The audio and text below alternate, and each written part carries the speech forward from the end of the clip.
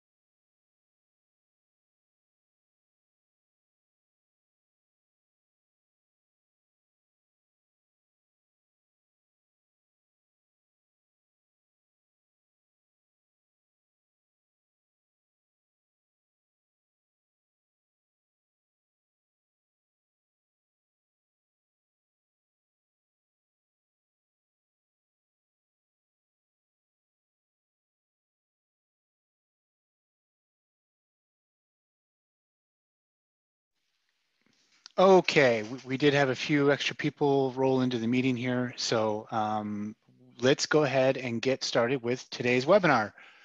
Once again, my name is Scott Clayson, Director of Marketing here at TimeSolv, and you're sitting in on our monthly Wednesday webinar. It is the second Wednesday of the month. I want to thank you guys for joining me. I am sitting here in what is now rainy Minneapolis, very overcast, some light thunder. So it's actually kind of a nice, cool summer rain that we have coming in here. So hopefully you guys are having nice weather wherever you happen to be.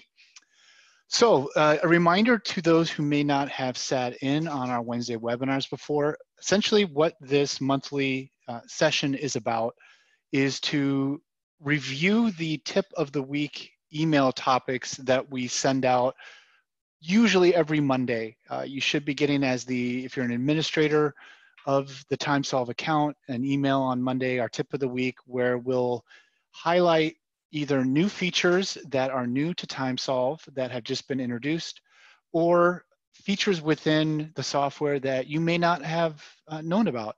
You may have learned it during training as you were onboarded to TimeSolv, but we all know how it goes. If you don't use it, you lose it, and you may not have recalled that we have features that we like to highlight in the tip of the week. So that's the basis of these webinars. Generally, we cover 4 topics to cover the previous 4-week tip of the week emails.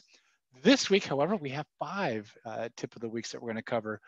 Generally, this should take about 45 minutes at the most, I think, to get through these. We do have a chat area where you could post. There's also a Q&A area. I don't really care which spot you want to ask questions. I guess I would prefer the question and answer since everybody is on mute. It's easier for me to see those questions there instead of in the chat. Although I could throw a link or some other URL that I might need to send you guys. I'll do that through the chat. So that's it. That's the heads up here as we get going. So let's take a look at the topics that I want to cover today. Oh, and by the way, when it comes to the questions, I do always say this, let's wait until maybe the end of each topic that I'm covering before we ask a question. Oftentimes, the question you have may be answered by me in the course of reviewing whatever feature I'm discussing. So let's just wait until after we get through each topic before questions come through. All right, well, without further ado, let's talk about our topics today. Couple of, most of these, in fact, I think all of these actually, are new features that have been released in the TimeSolv application in the last month or so. So we'll work through each one of these and I will show you examples. starting with you now have the ability to copy a matter, to create a new matter, and we'll show you what that entails as far as what you can copy over into a new matter. We now have the ability in our reporting area to run accounts receivable reports by different categories. So I'll show you how to set that up if you don't have categories set up and how you would run those reports. Then we also added 2 new features to our invoice templates. One is the ability to add the actual payment due date to an invoice. So instead of having, say, like, if your payment terms are net 30 or net 15 or net 45 or whatever the case may be, instead of your client having to calculate, well, what exactly does that make my due date of when I have to pay you? Instead, now you can have that actually appear on the invoice. So we'll show you how to do that. Then we also changed just briefly the ability, or I should say not briefly, it's a small little thing, but the ability to change a label that appears on the invoice for trust balances. And then speaking of trust, we also have introduced a new way to view trust accounts that you set to have replenish if they fall below a certain amount. And I'll show you where you can do that under our payments section in TimeSolv. So that is our topics for the day.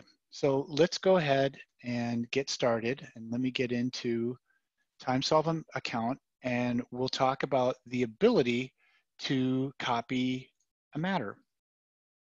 This is a really nice feature, I think, to allow you, if you have matters that are very similar to other matters that you already have set up in TimeSolv with some unique characteristics, whether it's their invoice settings or the payment terms or the invoice narratives, whatever the case may be. Maybe it's the rates that you have set for a particular matter. If you have a new matter that is going to essentially follow a lot of those unique characteristics, instead of having to recreate them in the new matter, now you can just copy that old matter and create a new one. So where you can do that is under our clients and matters. And you would just go to any matter that you have that you know you want to copy its characteristics. Let's say it's this estate plan matter here. Now when you're viewing a matter, and you may have noticed this already, in the upper right-hand corner, we now have this new link and icon called Copy Matter. So when we click on it, here's what you have the ability to do. First of all, you need to choose, you already need to have the client that you want to copy the matter to set up. So you should already have that in place. Give it the new name that you want. So in this case, let's say we're going to go and send it over to my client called Aretha, and I'm going to call this estate planning. Now down here, we give you the variety of options in what settings you want to copy over. And as you notice, you have essentially each one of these is the tabs that we have here when you're viewing a matter. So general, originators, contacts, invoice settings, so on, follows this: general, originators, contacts, invoice settings. Obviously, the only tab that you don't have the option of copying anything over is the payment settings. If you are storing a credit card for in a particular matter, obviously you're not going to be able to copy that credit card storage information into a new matter. If you only want to copy specific parts of the matter, then just unselect the all box here and select the boxes that you'd like. Maybe I just want to copy over my originating professionals that I have associated with this matter because they also were the originators for this new matter I'm creating, whatever the case may be. Okay, so you can mix and match how much of the existing matter you want to create when you copy over and create a new one. So I'm just going to hit copy. Now if I go back under my clients and matters, and I'm going to delete July here and get to my, here's Aretha, and there's estate planning, the new matter that I have here. Notice that it also will copy over the matter budget that I had in place for the old matter. So that's really convenient as well. And perhaps, you can have matter plans as templates that you can import into matters. You can also copy it over, as you can see here. So this is really handy, I think, if you have matters or projects that kind of are all in the same category, whether it's family law or bankruptcy law or whatever the case may be, whatever your practice area is. And each one of those types of matters that you practice, the family law, the bankruptcy, all have the same characteristics over and over again. This is a great way to not have to recreate the wheel every time you have a new family law matter or a new bankruptcy matter, whatever the case may be. So that I think is a nice, convenient thing, save you a little time. And in some ways you could create, I mean, if I were running my TimeSolv account, I might create essentially a master matter that I could almost serve as a template, and then copy that when I'm creating new matters. Or maybe you have several different templates that you sort of create. So create like a master client, just call it template client, and then create template matter family law, template matter bankruptcy, whatever the case may be. Apply all the variety of interesting or unique characteristics you want for that type of matter, and then you're ready to copy it when you create the matter for real. So it's a way to sort of have templated matters. Any questions on that feature, copying a matter, before we move on? Okay. All right, next topic then that we want to cover. The ability now with our reporting, specifically our accounts receivable report, to run a report by categories. And essentially now there are 3 different categories in which you can run an AR report. So let's first talk about, okay, where these categories are and how do you set them up. So under your clients and settings, we have a tab here called categories if you haven't used that yet. And essentially we have 2 categories you can create, customize basically, category 1 and then essentially a subcategory. And you can give it whatever label you want. I've changed mine. It'll come out of the box as just saying category and subcategory, I believe.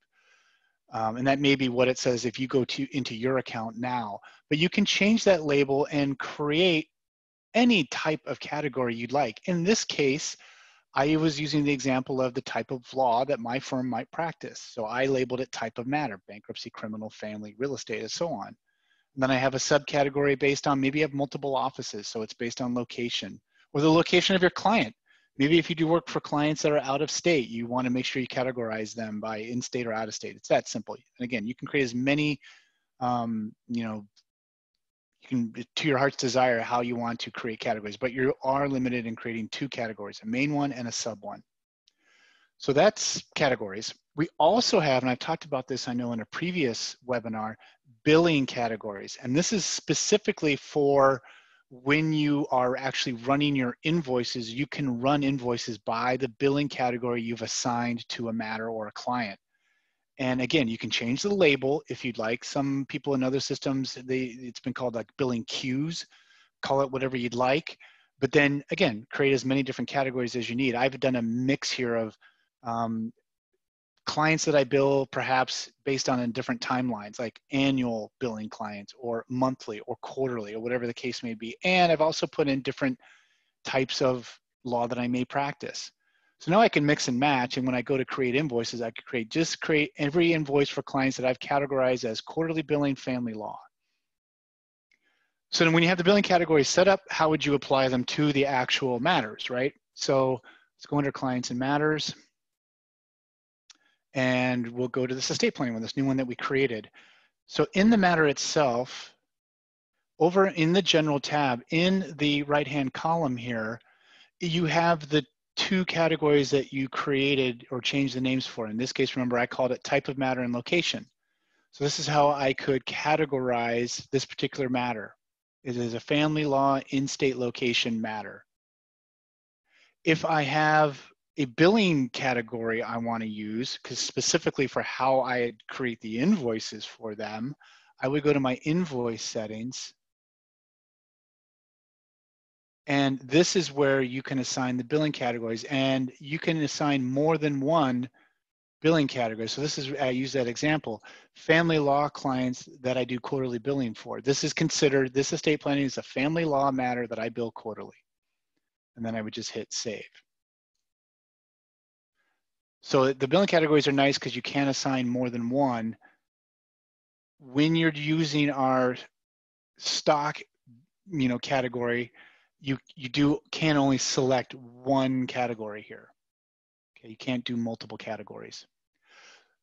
So now where this comes into play, or can come into play, is when it comes to running your AR reports, which of course is probably one of the most popular reports you're going to want to run, in knowing, hey, who the heck owes me money, right?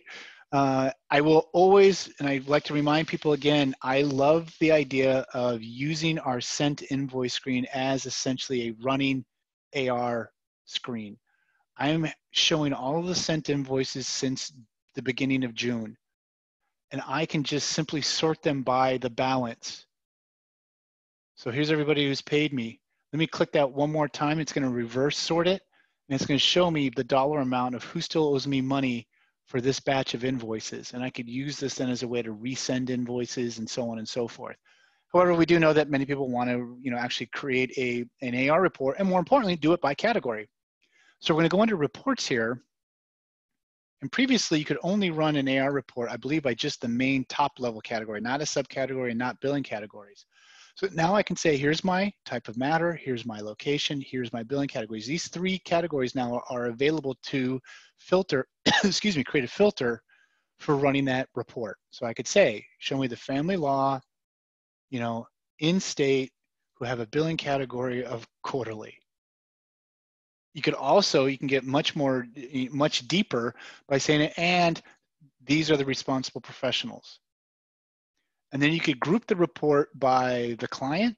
You could do it by the type of matter. So you could have all of your family law ones selected, and then you could have your real estate law and so on, then the client, or by the responsible professional and the client. So you can, again, do a lot of different ways in which you can categorize. By the way, hopefully you all know that you can include your WIP, your work in progress, and essentially your unbilled time entries. It's really handy now to be able to create filtered accounts receivable reports by the various categories you've assigned to a matter. Questions on that feature that's available now?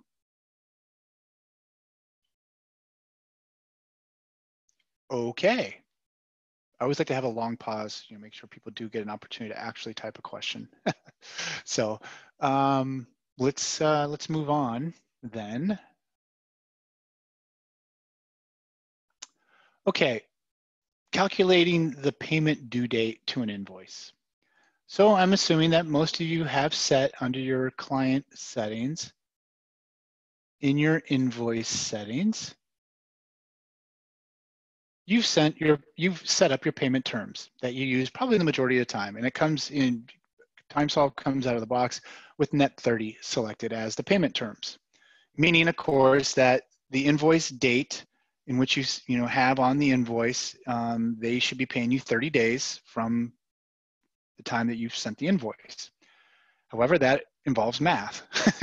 And some of your clients may not necessarily want to determine that if you send out an invoice on August 30th, like, does that mean it's September 12th? Is that 30 days? Or wait, there's 31 days? And is that September 11th that it's due?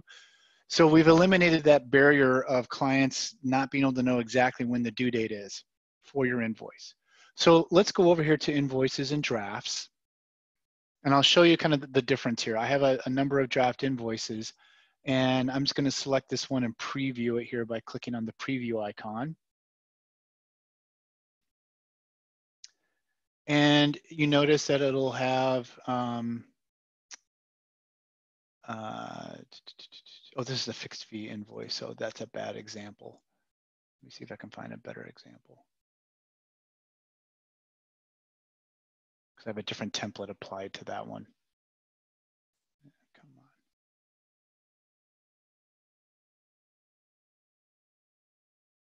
on. Oh, of course, this isn't gonna, by the way, we are fixing this preview button. Sometimes it does get a little bulky where it doesn't pull up. We do have a fix for that bug coming soon. Okay, well, let's go this direction here. We're gonna take a look here. Our payment terms, actually what here was upon receipt. I had changed that. And so let's just go ahead and download a draft here so we can see, what it looks like on the actual invoice. And, payment terms upon receipt. Okay, so that means it's actually due today, August 12th, right? So if we can modify our billing template, and remember, we can do that right here at the draft invoice level by clicking edit. We can also go to our invoice settings, and that's where we can also find our flexible billing template. And I have multiple ones to choose from, obviously, as you can see. But I'm going to click edit here and pop up the area where I can edit my template. And I'm going to go to the main page. And this is where you could toggle the box, payment due by, and hit update. Let's see if preview works here on this screen. There it is. So now, not only does it say payment terms upon receipt, but the payment due date. Now, if you don't want both of these to appear, you may have noticed on that same cover page, or excuse me, main page tab, I could, instead of having both payment terms upon receipt and payment due date August 12th, if you uncheck this box and hit update, now when that invoice is generated, it's going to say just due date August 12th, right here. And by the way, this will, the date itself, the presentation of the date, 08-12-2020, that will run based on your defaults. And hang on just a sec, I gotta remember where you have it, where we put that.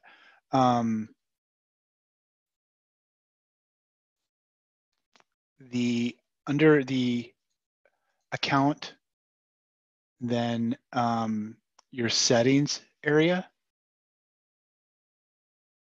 you have the date format and the ability to change that here, and that's important as well for European countries, or well, really the rest of the world, that usually put the date first, then the month, then the year, as opposed to here in the United States where we do month, day, year, and we could do year, month, date. So just a quick heads up on that. So that's how you can have your calculated due date. Pretty handy thing to have in place. And again, you would just need to update the billing template that's being used to make that happen. And in this case, I use the flexible billing template. I'm gonna go back and set it back to the defaults that I had of payment terms. Okay, questions on that? Pretty straightforward.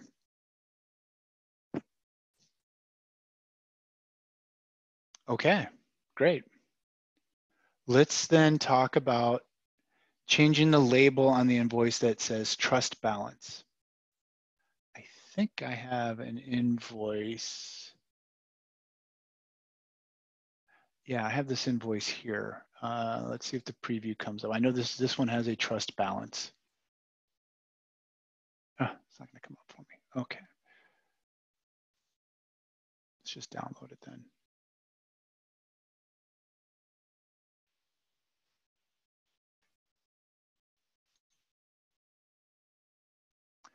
Okay, so on this invoice, you see it shows, a trust balance of $6,000, $6,010. However, we had many clients who, or many of our customers, I should say, who didn't want to call this trust. They wanted to call it something else, retainer, IOLTA maybe. I mean, I don't know, whatever they wanted to call it. And you were limited in, this was the term that was brought up if there was a trust balance to be displayed that you chose to have displayed on an invoice. So again, to modify that, I'm gonna go ahead and click on here on the dollar amount. I'm gonna edit my flexible billing template. And right down here under the global settings, first of all, if you don't wanna include trust accounts or trust balances on your invoices, you don't have to, but by default, those are gonna be turned on. Here's now where I can change that label, and I could call it retainer balance or whatever I want it to be. And I hit update, and now obviously the label will appear as you set it. Now it says retainer balance instead of trust balance. So again, just adding some flexibility in the labels that can be applied on the invoice itself. Any questions there? Let me change this back to trust.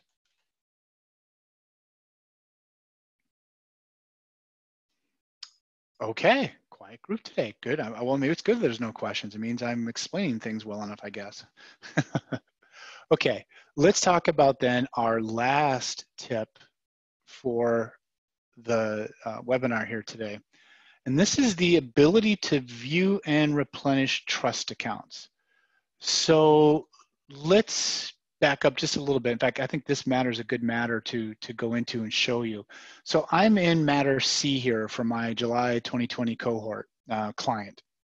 And I have a trust account set up.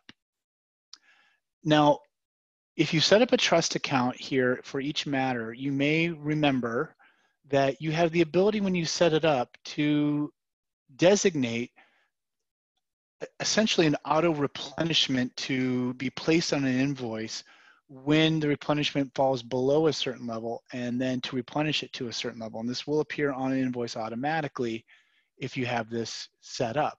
You don't have to, but this is a really handy thing to essentially get an auto replenish invoice to somebody and not have to generate a retainer invoice.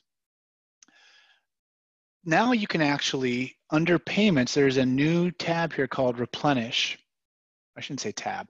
There's a new navigation link called replenish that is going to show you all of your trust accounts that you have set up to replenish below, when it falls below a certain level, and replenish to another level. So if it has fallen below, for example, this trust balance is at 0. It's fallen below $500, so it should be replenished, and they should have received an invoice, or in their last invoice, that they should repay it.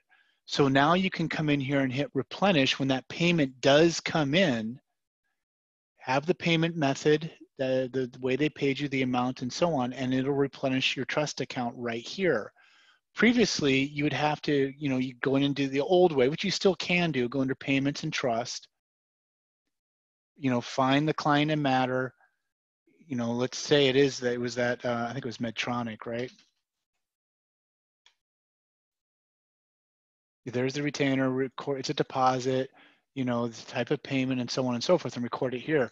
Well, now at least you have a good, easy, visible view of who is behind on their replenishment. And then you just, as the payments come in, you can apply them. You can also, again, if you have a credit card number associated with your matter that you're storing via LawPay, which I've shown before, it would be available as a payment method. I don't think I have any of these. Yeah, credit card on file.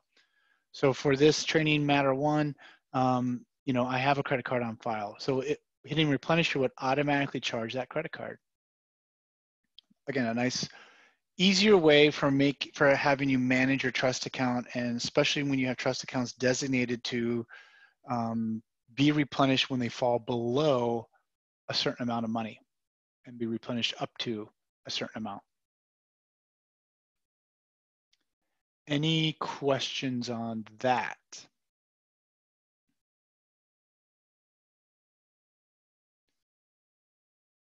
Okay. Well, that was a fast webinar. We got through all of our topics today. So are there any overarching questions that anybody has at this time?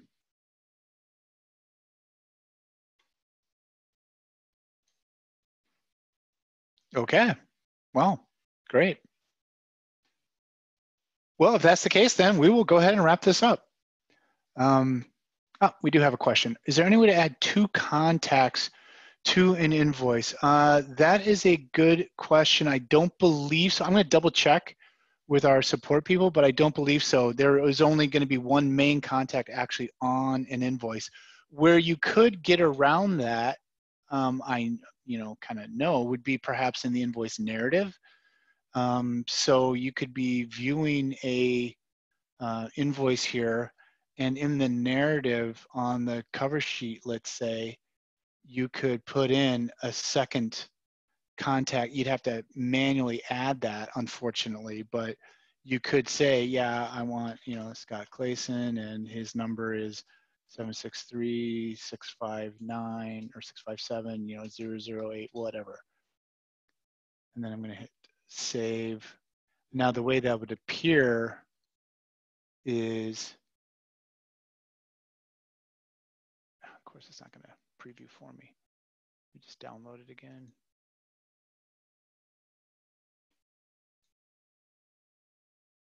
So here, like it appeared as a second, contact, if you will. So not an elegant way around it, but yeah, I don't believe, and I'm going to double check that. I believe there is only one main to address that can appear on an invoice. When I send out, as you, and again, for those who haven't sat through this before, I do record these. I will send a link to all of you with you can watch this again if need be. I'll put my answer, confirm my answer that I believe it is just only one contact that can be placed on an invoice. Are there any other questions before we head off?